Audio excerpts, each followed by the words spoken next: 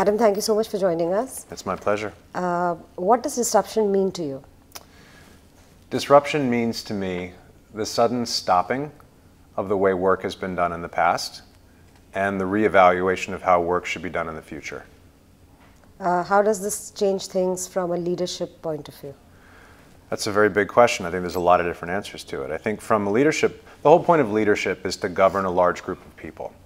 And I think from a leadership point of view, they have to think throughout the organization. The first part is going to be an entry-level job.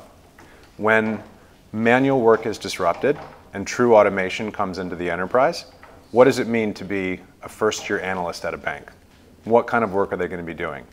Whereas in the past, a lot of the work that a first-year analyst would be doing is looking at information and extracting it and typing it into a structured format. All of that work is going to be automated. So what does the first year of employment look like? Then there's a notion of middle management. So middle management is typically there to govern, teams of 6, 10, 20 people.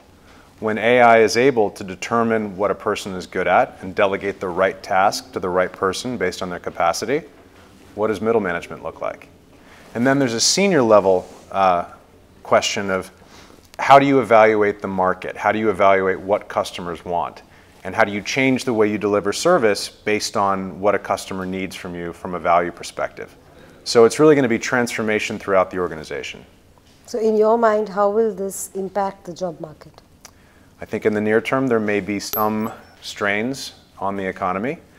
But in the long term, certainly my company and all of my colleagues are very bullish about the future of employment. I think AI in particular offers a tremendous platform for new businesses to be built, for new purposes for human intelligence to be deployed. So I think in the long term, just like every major innovation, there's been a short-term pain of, okay, we no longer have jobs on an assembly line. We are no longer bolting a panel on a car because a robotic arm is doing it. Fast forward to today, it's going to be the same thing with knowledge workers. We no longer have thousands of documents to pour through and structure unstructured data into databases. So how do we use our human intelligence now? And I think the answer to that question is going to be some really, really wonderful new jobs that will hit the market.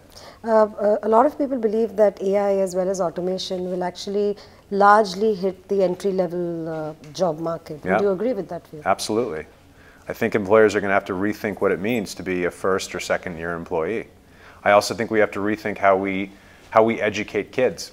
Right now we're in a fact-based education system. So even when I was growing up, the biggest thing I had to do in school was to memorize facts about history, about statistics, and math. Like, what is the role of math now that we have supercomputers and even iPhones to do advanced computation? So I think all the way from education from day one to the first, second, third year of employment, we have to rethink what kind of skills we're instilling in students. So how do you think things will change from an employee's perspective?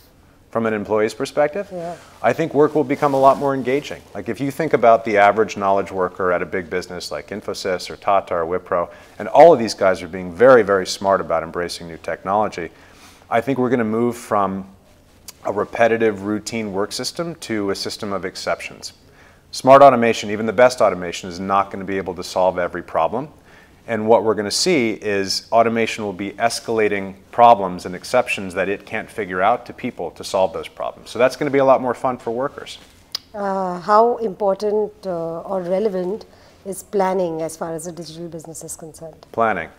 Change management is probably the biggest question that our customers have. Like our customers are big banks and insurance companies and information providers.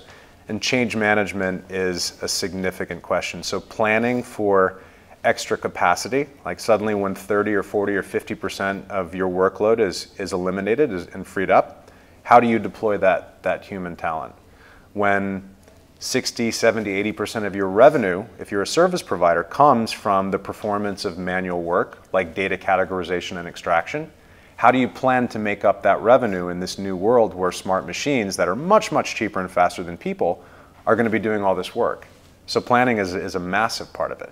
But I would not underestimate the importance of action. I think in this environment, action is more important than planning. Starting early and iterating, like if you make a mistake with your action, then you plan, and then you iterate again, and then you take more action. So I think a system of taking bold action along with planning is imperative. Okay, what's the one big disruption that you expect in 2016?